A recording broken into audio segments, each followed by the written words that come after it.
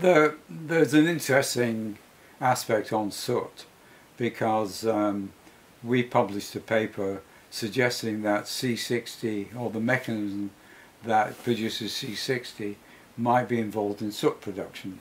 Now, when we published that about 1987, we got a lot of criticism that we didn't know anything about soot. But because it's an established field, right? It was an established field for 50, 100 years. Yeah.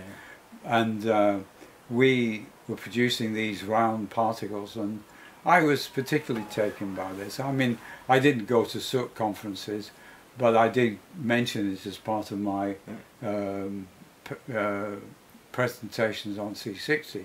It was a small part usually, but they picked up on that and criticised us, and I got quite a bit of criticism. But my point was the following.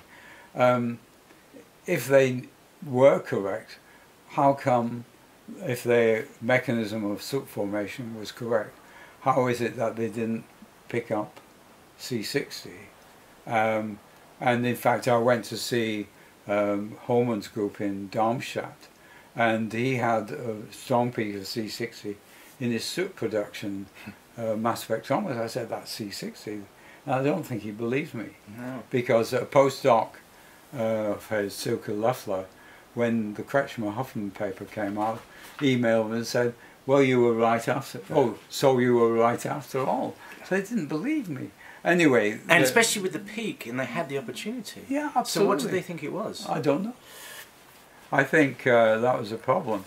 Anyway, the point that I'm making is that it may not be the only mechanism that we suggested. It may not be the right one, but certainly if C60 is forming and there's a soot forming out of which you can extract C60, then it's clear that the combustion mechanisms that were thought of up to that moment, up to 1990, had something missing.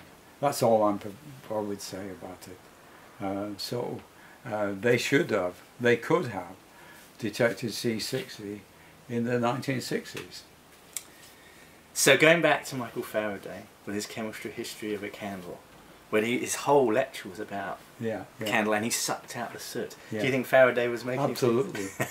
You see, in a normal flame, the soot goes through the flame oxygen boundary. By convection? Well, it just comes out and gets, depending on the temperature and how much oxygen in, say, a Bunsen burner flame you've got, then you lose it. A lot of the soot. But you lose all the C60 because it's a small molecule. It's a molecule. But the soot just gets a bit of the outside burnt off.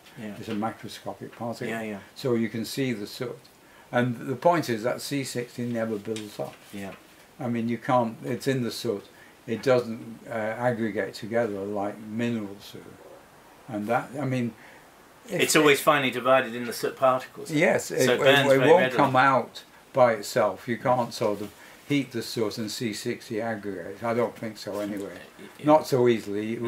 It would sublime out, but there's almost nothing there because the soot from a candle flame has lost any C60 that might have been formed.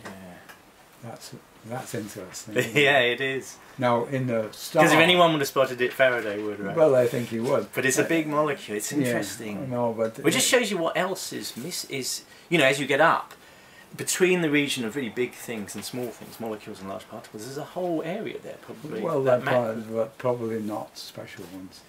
No. Fullerenes, yes, because we can see fullerenes up to 1,000, but only C60 comes up. C28 comes up.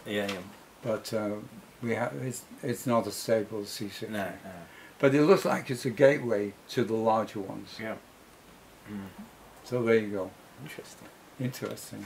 Well, as a friend of mine said, well, you think it's interesting.